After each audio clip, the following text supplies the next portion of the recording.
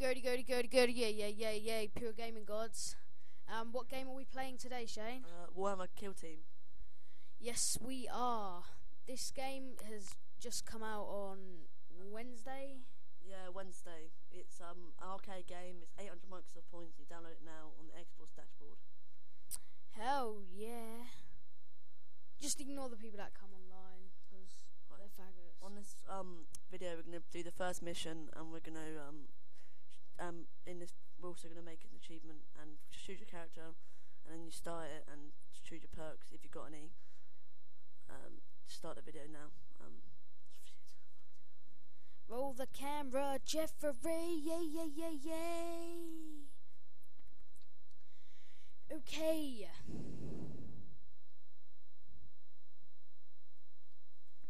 Right, this is the first part of the mission, and you just use your character, make around the map. You just do the first part and just kill some enemies and make way for the mission. That's how we're going to show you in this video, and also an achievement that is for doing a whole mission without dying. Yeah, I mean, what was it you told me earlier? I mean, this achievement for doing the whole mission without dying is pretty easy, but don't you have to be like a level, do it a few times and level up and shit? Yeah, it is pretty hard if you don't have it's very hard if you've done it straight away. So when you first get it, don't do it straight away because it's very hard. And another tip is just keep using your abilities. You'll get at the bottom of your character, it starts glowing, and that's very helpful as well. Alright, what type of abilities does this guy have? I use it in a sec. The guy starts spraying with this massive gun and does it really, really fast. I'll show you in a sec. You have 4 characters. Each character has a different ability, so check them all out when you want to. Really. Right, and all these are Marines, or I don't know much about this. So, what are Space Marines then? They're like really big guys who have really good armor, and their enemy is orcs, and they have basically in this game you can basically on this ship, and you have to destroy all these orcs and destroy their main power supply and kill them all really, and that's the main idea of it. And you just play, and you can play 2-player as well. Alright, I was beginning to wonder where this was set, because it looks like a ship, but it also looks like a tramp's pit. Right, yeah, so what's happening on this bit then?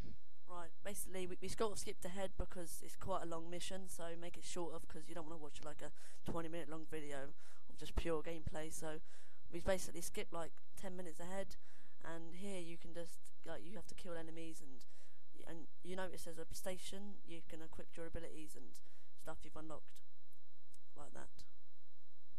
What's the advantages of the things you unlock then? You can get more health, more grenades. When you unlock them, you notice there I picked up a extra rapid fire thing. I used it there, and just keep going up the stairs towards the enemies, and we short it out here as well because it's quite long. Yeah, we skipped that out. I mean, as you said, you don't want to be watching like 20-minute long video.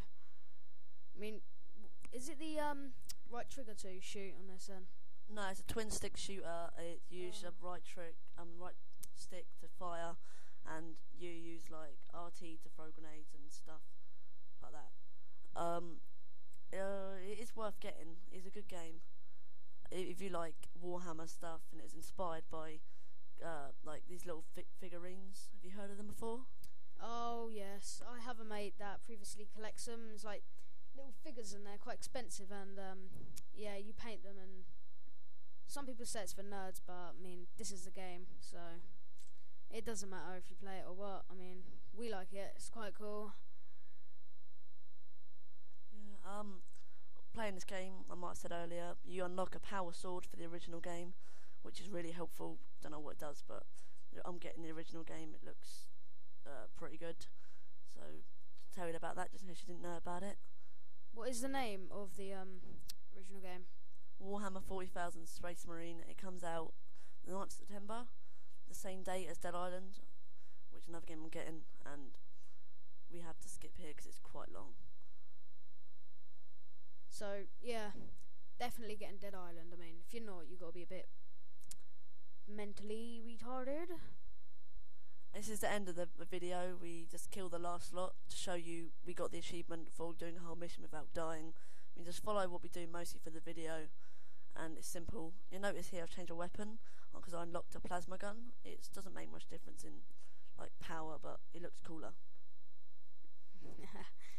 Yeah. So why is he glowing orange? You glow when you pick up a power up that's helpful to you, and you can just keep using them, and you have to pick them up from boxes that glow, which are really helpful. So just keep looking around for boxes and you will eventually just get the achievement. Keep doing the tips we told you so far. So yeah, we're coming near to the end of the video, and yeah, if you want to do the achievement as well while going through it, just copy what we did. I mean, it's pretty simple. Maybe you won't do it first time. Whoa, there we have the achievement, thanks to Shane's amazing gameplay. Thank you, rate, comment, subscribe, Pure Gamer Gods. Peace out.